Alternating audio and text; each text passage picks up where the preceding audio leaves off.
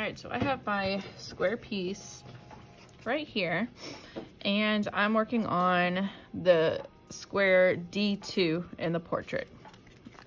And it's written on here. It's also written on the back. So if you forget which one you're doing, that's what you're doing. All right, so now that I have my square, I'm looking at D2 here. You can look at your square, like the one you have in person. You can also pull up your square on the Chromebook and like zoom in so that you can see it even better. But I already have some of the lines and pencil parts of the face drawn. So first I'm just looking to make sense. Like, okay, so this line is for the bottom of the eye. This is for the eyelid.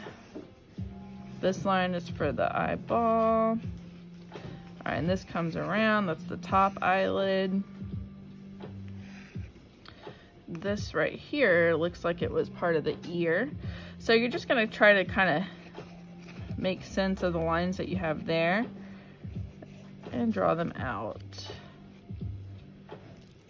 So it looks like this is actually like the shadow right here, because I see that where it ends right here is at the bottom. So this will be the shadow, this will be that light spot, and then this right here is the shadow right here. And this right here is his eyebrow.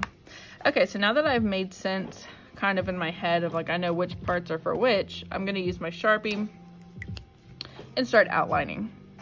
I'm gonna start with his eye. So I see that this one right here, it comes around here. And it goes over. Now for the outlining part, you're just doing lines. You don't need to add any shading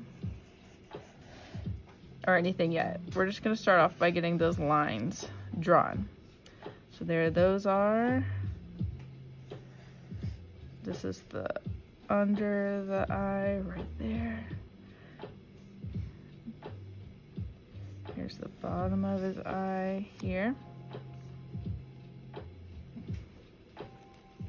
Connect that there.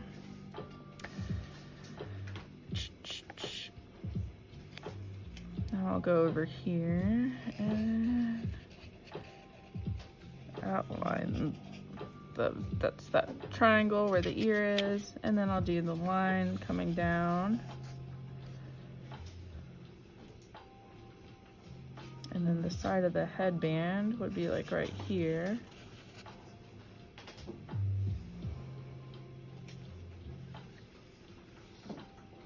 There's that triangle. So right here is that shadow.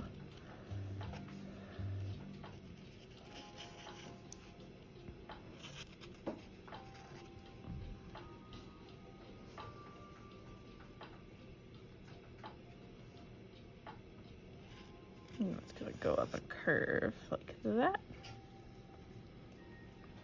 And then his eyebrow, it looks like kind of connects. It's right here and then to here.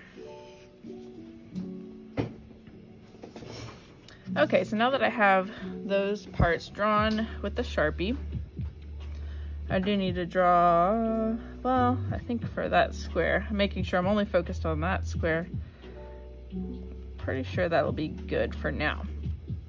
All right, so now I'm gonna fill it in, and it really is gonna help if you pull up your picture and zoom in. So I'm gonna do that right now.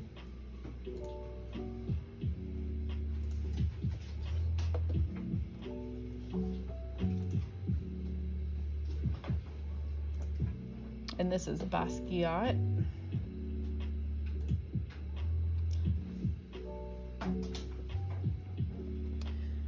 Okay, so I have it bigger on my screen. Anywhere that, now that they're like this, if anywhere, we're gonna be using Zentangles and lines to fill in all the spaces. So wherever it's dark, you're going to do, you're gonna pick a pattern. In the dark patterns, like I'm doing in this eye, a bunch of circles, I'm gonna do little things together, and that's gonna make it look nice and dark. All right, under his eye right here, let's see. I might do some stripes because it's kind of like a medium and then it gets light. Sometimes it helps. So let's see, what kind of stripe pattern can I do? Maybe like something like this. The further apart your lines are, the lighter it's gonna be.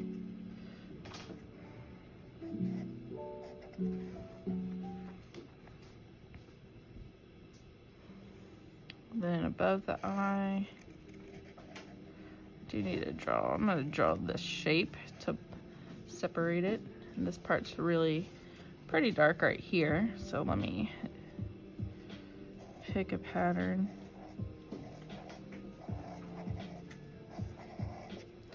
Lots of lines.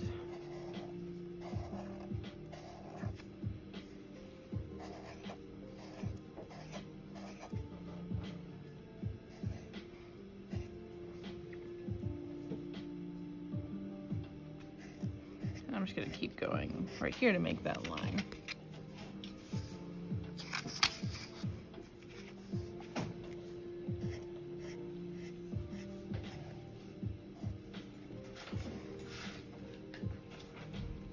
Now this part, which is in between the eyelid and here, is lighter than this line and this line.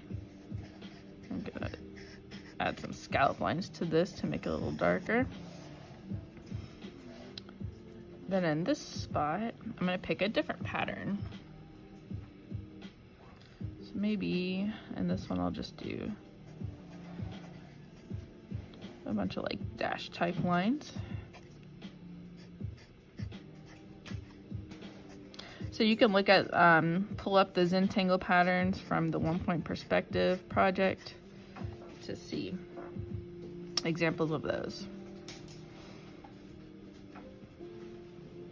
Now right here in the corner is pretty dark still, so I'll add just any kind of line pattern. We can even color if it's really solid. Just make your lines a little thicker, make them have more weight.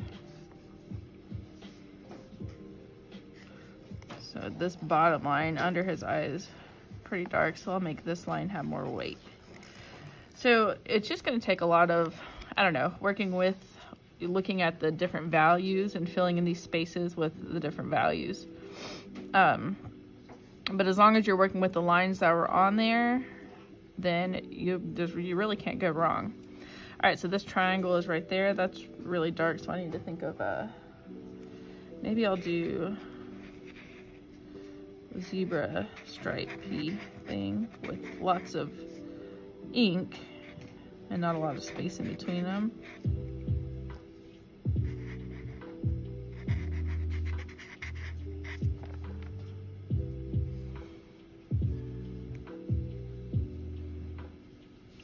And then this shape right here,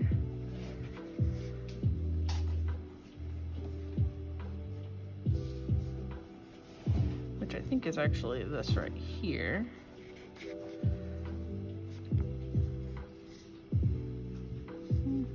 What do I want to fill this with?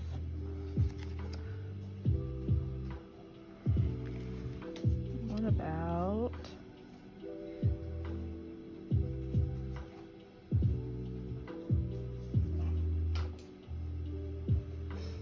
stripes? And then I'll probably color in like every other one.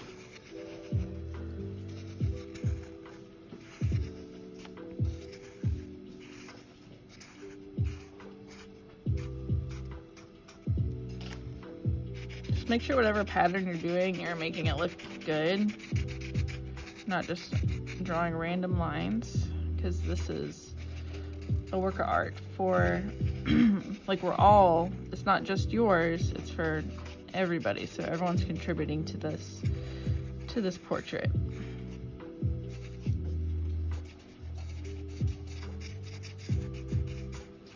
All right, I'm gonna keep working on mine, but hopefully I gave you some ideas of what you can do with yours.